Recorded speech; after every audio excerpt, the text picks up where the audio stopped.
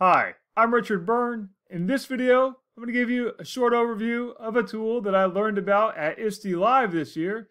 It's called ClickView, and you can use it to add questions into any video. Let's go ahead and take a look at how it works. If you've used other tools like Edpuzzle, this is going to feel very familiar to you.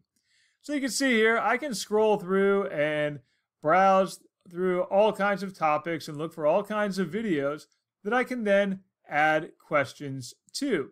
Like, let's say we go to the arts category here, for example, and you'll notice that I'm in the elementary category right now. I can also select middle school or high school. And let's say I pick visual arts, and then within visual arts, let's do art history, and let's find a video. Like, oh, let's say this one here that's 11 minutes long, and I can then add questions into it by clicking Make Interactive. So I can click on the Make Interactive button. I'm going to select Instant Feedback.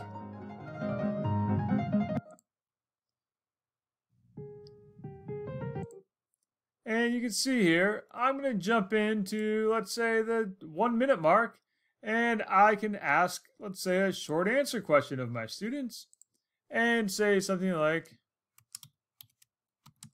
what are the names of these two men? And we'll save it, and then I can continue. Really couldn't find physical correlates with. And I can go and add another question if I want. Maybe add in a multiple choice question, or simply add an annotation into the video. When I'm happy with that, I can then publish this interactive, and you can see here I can enable instant feedback for my students or turn that off, and I have to review their answers before they get their feedback. And I can also enable the option to prevent them from skipping ahead. And I can publish that interactive. And then I'll simply give my students the link down here to share it to any LMS that I want to use, including Google Classroom, Microsoft Teams, Canvas, or any other LMS that you want to use. Copy that, and I will now share that with my students so that they can watch the video and answer the questions. Now, I should also point out that if you go over here to My Videos, you can upload a video of your own. So I have a video on my desktop here,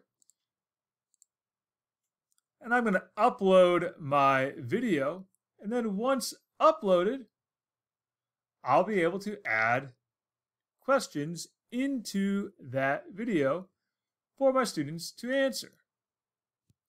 So you can see now my video is uploaded, and let's go ahead and click on it and select the Make Interactive. And I'm going to do the classic quiz this time.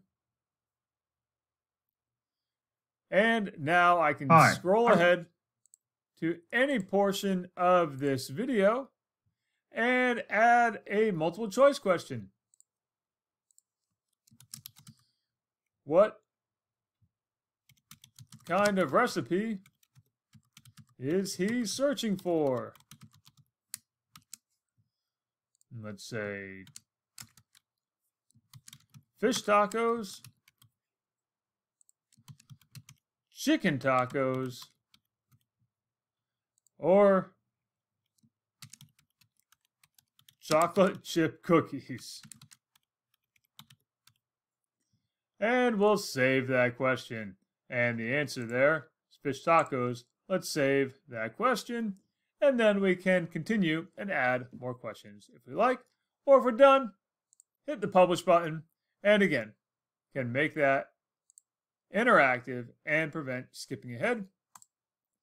And we'll publish it. Hi, I'm Richard Byrne, and share it with my students.